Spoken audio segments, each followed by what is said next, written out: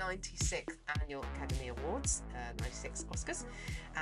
And for the UK, it's great because it's going to be the first year that it's going to be available for free to watch at 7 p.m. exclusively on ITV and ITVX. Jimmy Kimmel, he's going to be presenting.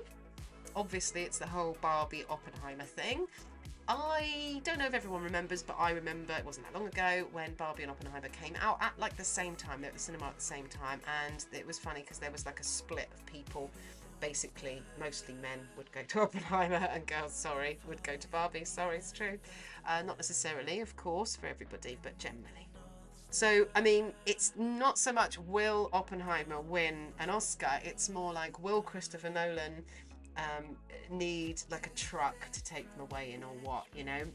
There's going to be a lot, I'm pretty sure, similar to the other scenarios. And with Barbie, I mean, sadly, Margot Robbie wasn't even nominated for Barbie.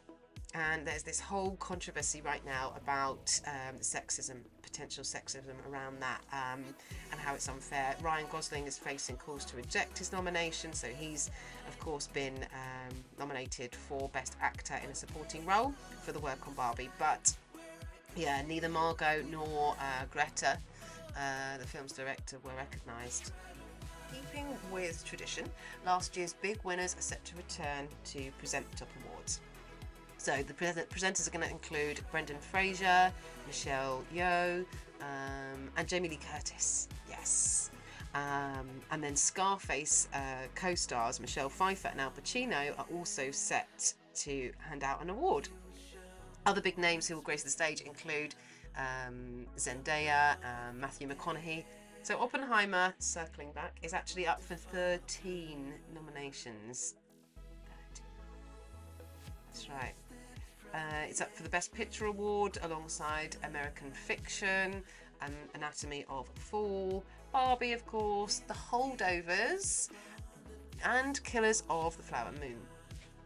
Maestro, Past Lives, Poor Things, and The Zone of Interest have also been nominated for Best Picture. I think it probably will be Oppenheimer. Are you excited? Let me know, please, by all means. Hit me with the comments below and we can have a chat about it, little Oscars gossip. And if you haven't already subscribed to our channel, please remember to subscribe. We'll have plenty more interesting and exciting news clips for you.